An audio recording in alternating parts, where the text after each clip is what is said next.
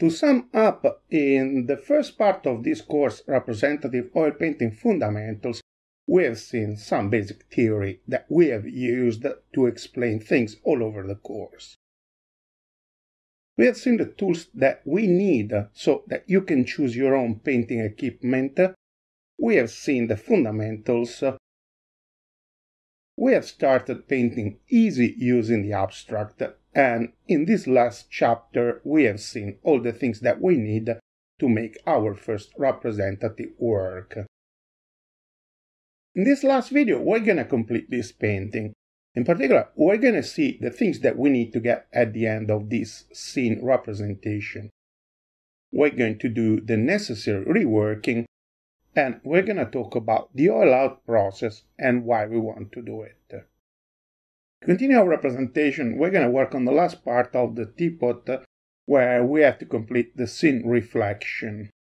As we said, we're not going to go too deep in our representative analysis, so here we're going to represent the fluid pool reflection, and somehow we're going to follow the rest.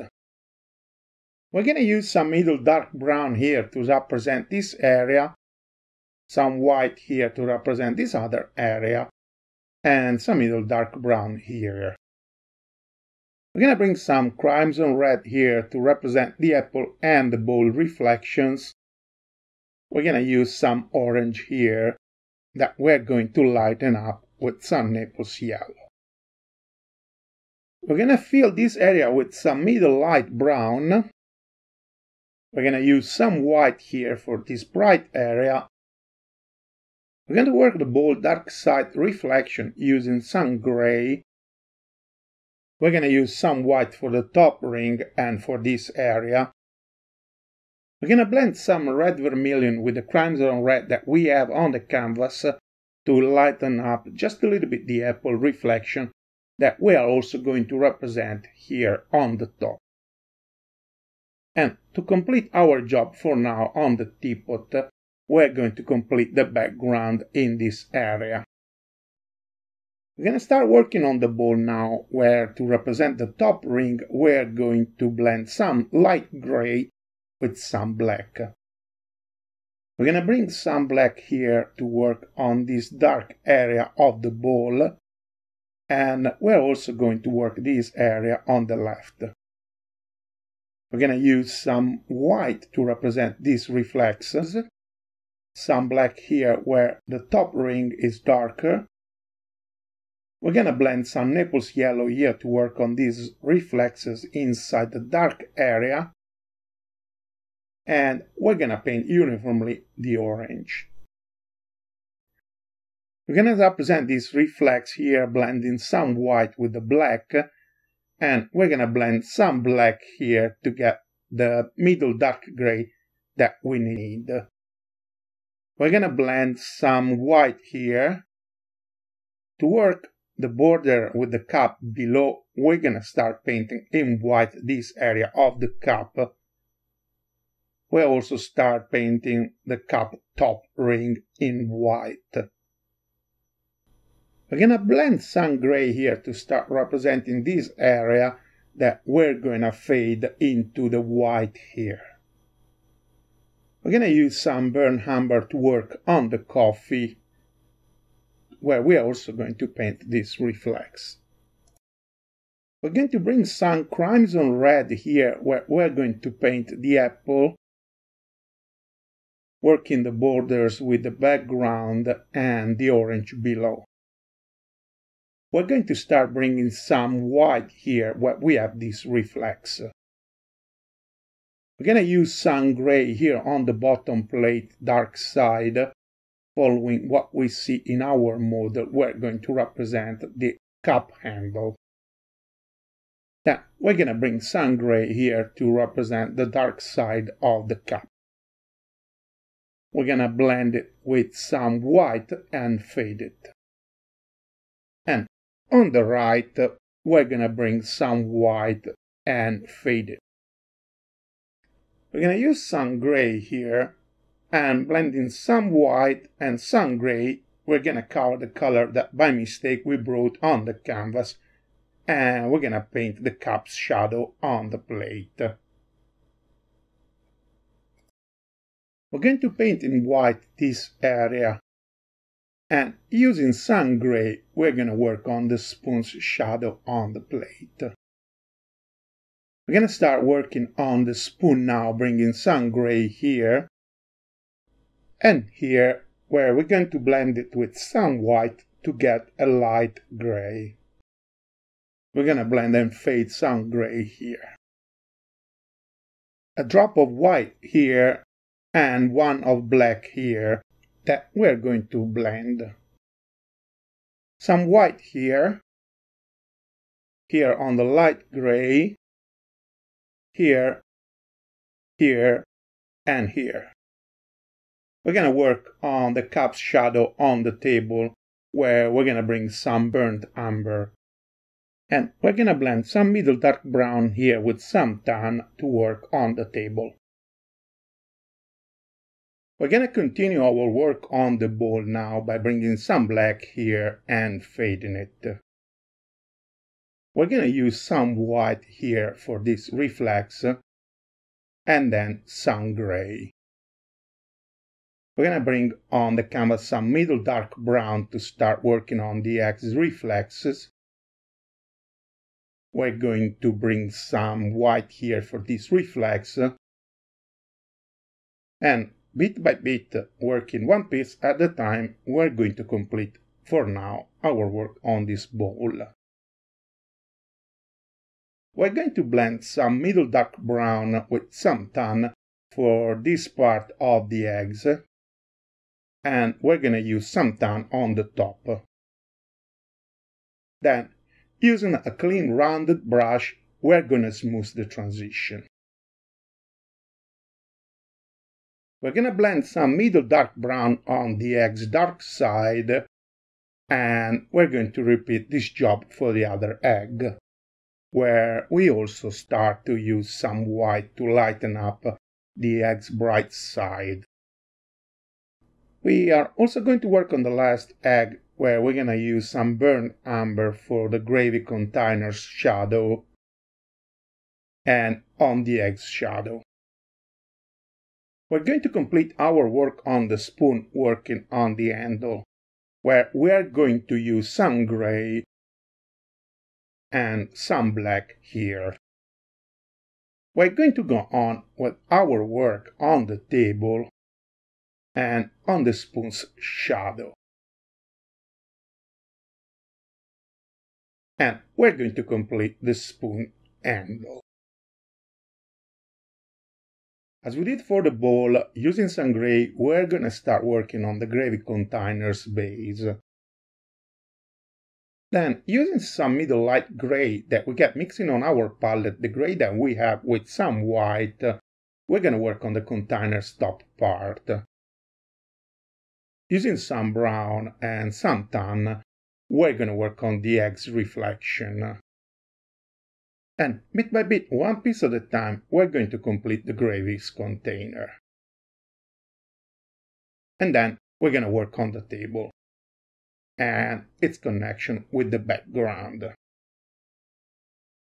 To get at the end of this first part of our painting, we only need to work on the carafe, which is the only transparent item that we have in our scene.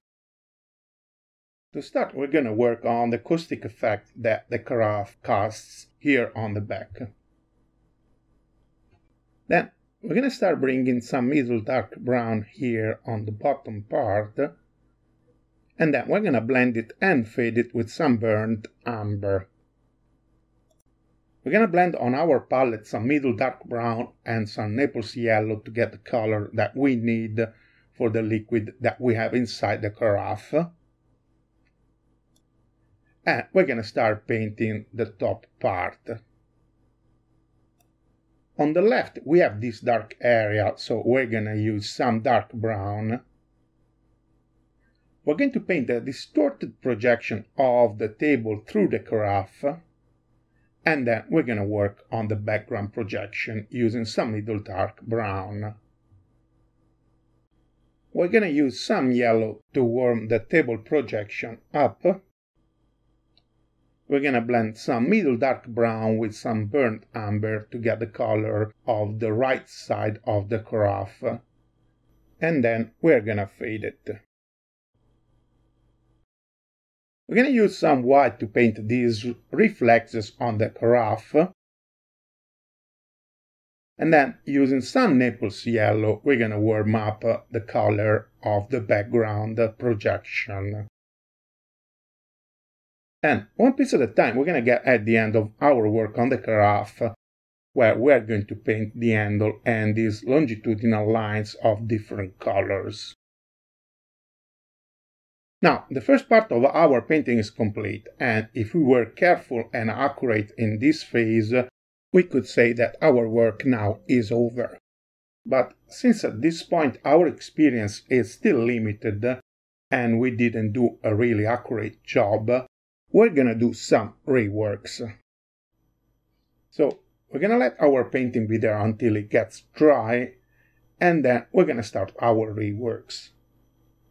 Reworking is also an opportunity to change things that we don't really like in our scene, but we have to be careful because they can also make things worse.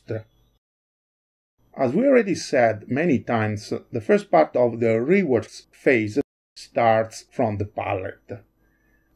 In this case, we have to thin our oils more than before to make sure that the top layer doesn't crack while the polymerization goes on. As we said, there are things that are much easier to rework than paint in the first phase. Like, for example, this line at the bottom of the teapot's handle. We did try to paint it, but at the end it disappeared while we were blending the colors in this area. We can paint it now and it will be much easier. We can also work on the handle reflex, working both the black and the white. We can reduce the size of this reflex here on the handle.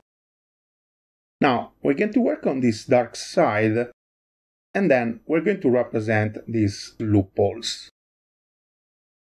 Using some white, we're going to represent the second reflex here on the handle, and we're going to fix it using some black.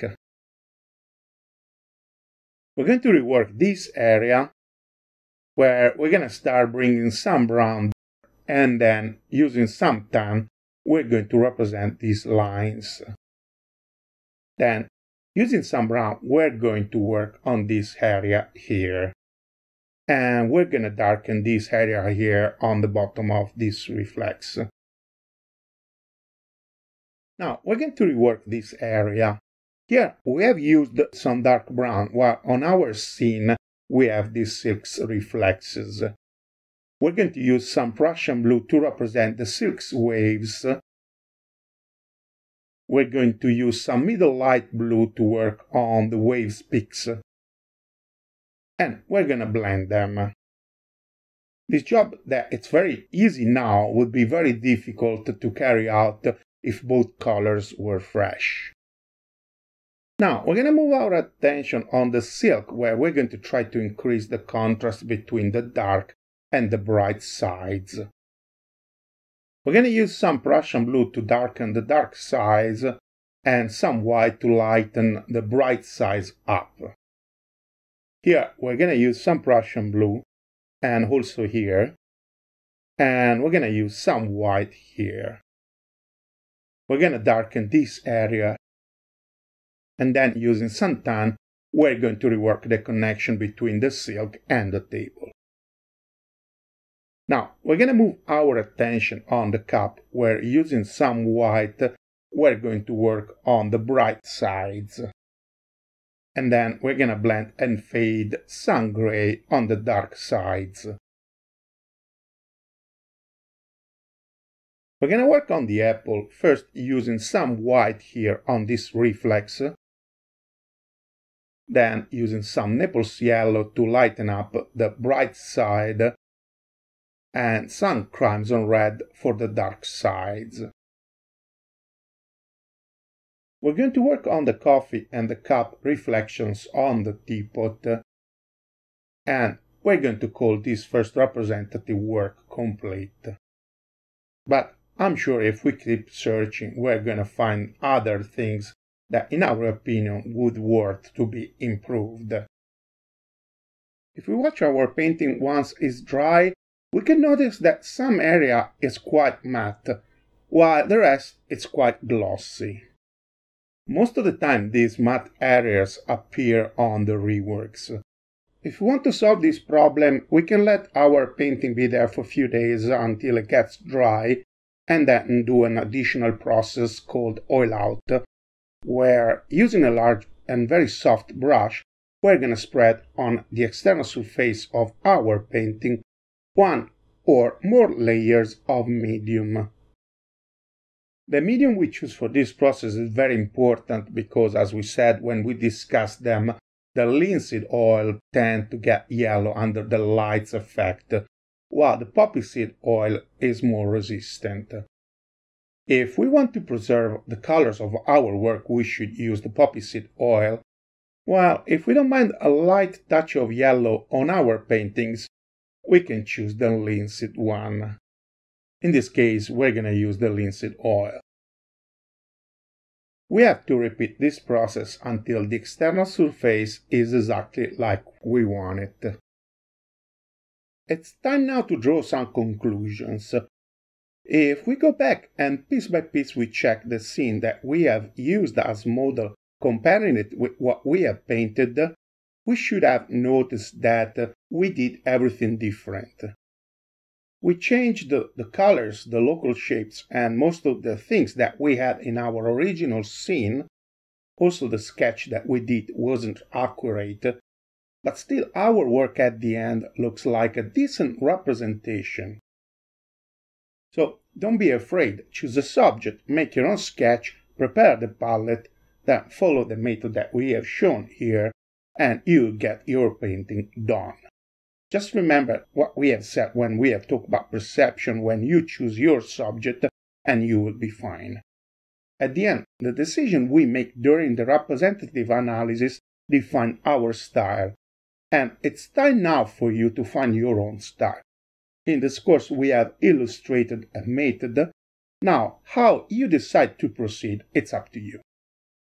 This video course, Representative Oil Painting Fundamentals, is complete now, but we will have other videos later to cover different aspects of this technique. Starting from the next video, for those who want to see a different way to paint representative, we're gonna talk about neometaphysics. If you enjoyed this video, we will really appreciate if you could click on like and subscribe to our channel. It will also help us very much if you could leave a comment. Thank you for watching this video and see you in the next one.